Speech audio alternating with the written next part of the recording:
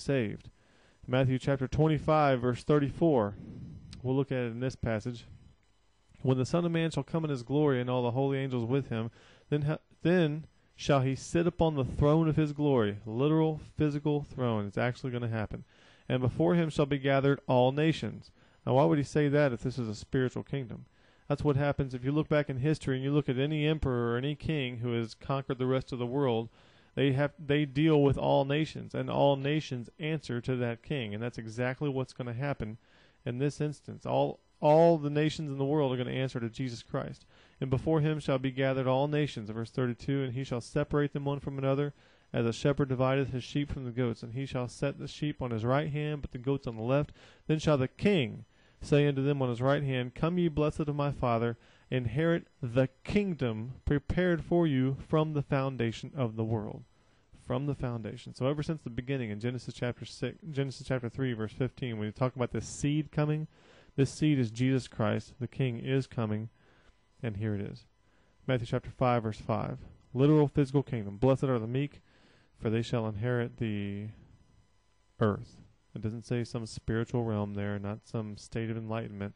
They're actually going to inherit the earth. And that's a millennial passage. Matthew chapter 5 through 7. It's what we call the constitution for the millennium.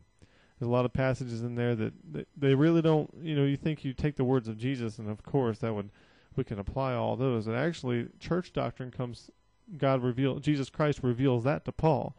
These doctrines here, remember the kingdom of heaven is at hand when Jesus shows up. So a lot of these teachings of Jesus are about the kingdom. They're not about the kingdom of God, the spiritual kingdom that we're in right now.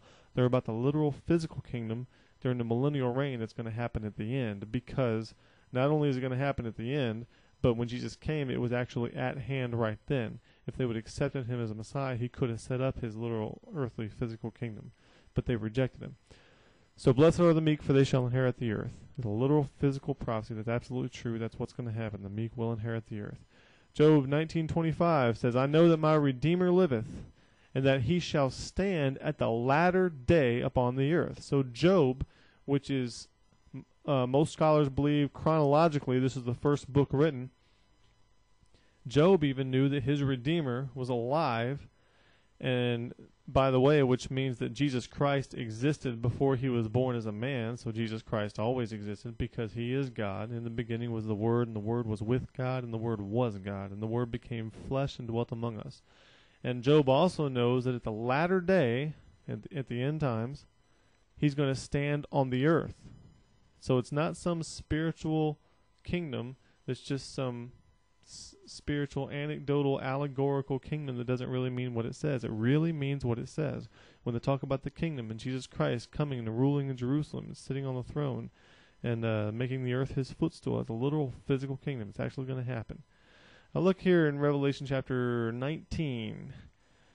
Let's look at the highlighted passages, and you can go back and read these. This is Revelation 19:11 through 21. Just these highlighted passages that I have underlined and in bold. In verse 11, find out that Christ's going to come back and he's going to judge and he's going to make war. We find out which if you're going to take over the whole world, that's exactly what you're going to do. In verse 12, he has many crowns on his head. Why? Because he's got the authority now. He's the king. He's the King of Kings. In verse 13, he was clothed with a vesture dipped in blood, and his name was called the Word of God. In the beginning was the Word, and the Word was with God, and the Word was God. They had the living Word in flesh, which their hands have handled the Word of life, 1 John 1:1. We have the paper Word. We have the Word written down in ink and paper, which God has given to us.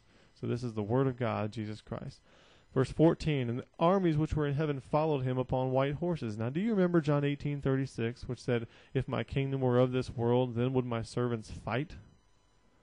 Well, this is what's happening right now in verse 14. The armies which were in heaven followed him upon white horses. When he comes back the second time, his servants are going to fight because his kingdom will be of this world. Verse 15, once again dealing with the nations. Verse 16, King of Kings and Lord of Lords. Who's the boss there? Jesus Christ, King of Kings and Lord of Lords, literal physical king. And by the way, in your Bible, you'll notice in the King James Bible that this passage is all caps. And you'll also notice that the last thing to appear in all caps in the Bible is this phrase, King of Kings and Lord of Lords. Also, if you look, the first thing that ever appears in your Bible in all caps is I am that I am. And if you put those two all caps phrases together, you have the theme of the Bible in a nutshell. I am that I am, King of Kings and Lord of Lords. That's the theme of the Bible. Verse 18, you're going to eat the flesh of kings because it's actually going to conquer them. A literal physical conquering. What this is talking about is the fowls. Here in verse 17, they're going to eat the flesh of kings. Literal physical dead bodies that the birds are eating. Verse 19, I saw the beast and the kings of the earth and their armies gathered to make war against him that sat on the horse and against his army. Now this is not some spiritual prophecy. Literal physical armies, literal physical prophecy. Verse 20, and the beast was taken, and with him the false prophet that wrought miracles before him, with which he deceived them, had received the mark of the beast, and they that worshipped his image. These both were cast alive in the lake of fire burning with brimstone. So when Jesus Christ takes charge, he takes care of the enemy too. He gets rid of them. Remember in 2 Thessalonians chapter 2, when we're talking about the Antichrist having all power, he says, who he shall destroy with the spirit of his mouth and with the brightness of his coming. Here's the spirit of his mouth right here, verse 21. And the remnant were slain with the sword of him that sat upon the horse, which sword proceeded out of his mouth. And the fowls were filled with their flesh. He's called the Word of God. We know the Word of God is quick and powerful and sharper than any two-edged sword. Ephesians chapter 6 says, in the Word of God, which is the sword of the Spirit. And 2 Thessalonians 2 is going to destroy him with the spirit of his mouth, which sword proceeded out of his mouth. And that's how it's going to happen. He's going to destroy him with the spirit of his mouth. Revelation chapter 20, verse 1 through 4. Look there at verse 2. Down at the bottom, it says, verse 2 in the middle, it says, and he laid hold on the dragon, that old serpent, which is the devil, and bound him 1,000 years. Verse 4, he sees thrones. What do you see thrones for? Because you're dealing with kingdoms, literal physical kingdoms. Look at the end. In the end of verse 4, and they lived and reigned with Christ 1,000 years. As a literal physical reign. We're talking about the millennial reign. That's what we're talking about. That's where we get that from. Revelation chapter 20, verse 4, and they lived with Christ 1,000 years.